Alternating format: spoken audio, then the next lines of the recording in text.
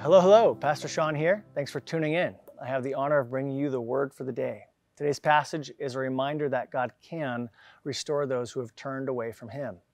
Maybe you know someone who was a Christian once in their life, but now they reject every part of it. Maybe you were or are that person who grew up Christian and then fell away for one reason or another. That was me. I grew up going to church. I got baptized when I was 7. And when I got into junior high, for one reason or another, I rejected Christianity. But really, I look back, I rejected Christ. I made it so Jesus was not the king of my life. I was. Today's Psalm 80, tells us that for those who live rebellious to God, He actually gives them exactly what they want.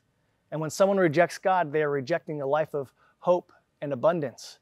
And what most of us have found out is a life without the eternal hope to cling on to, without a Savior, without His Spirit, is an empty and hopeless way to live.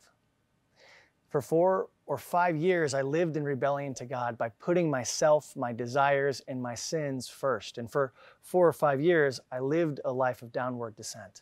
I got high, I got drunk, I partied, I lost all of my friends, I even lost my mind. I was depressed and suicidal as a high schooler.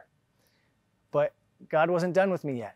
There's a phrase that's repeated 3 times in Psalm 80, verse 3, verse 7, and verse 19, and it says this: "Restore us, O God, let your face shine that we may be saved."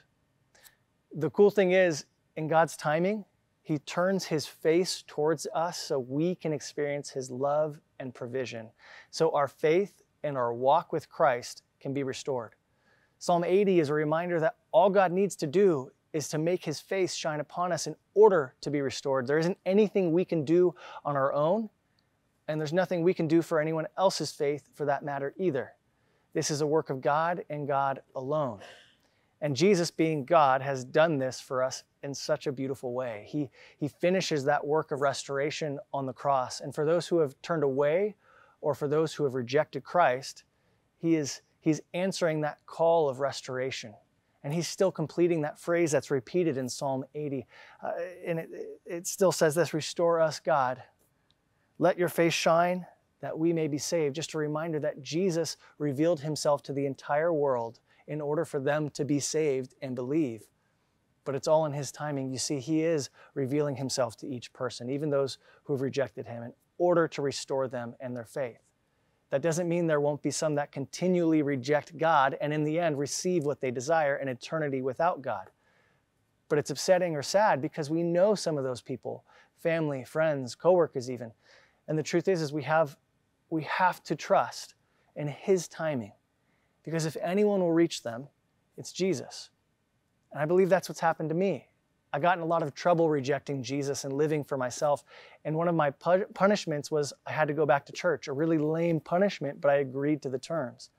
And when I came back to church that Sunday, I felt like God had revealed how much He loves me and cares for me through His people. You see, He shined His face of love and perfection through the imperfect people of that church. He restored me to truth, faith, and love.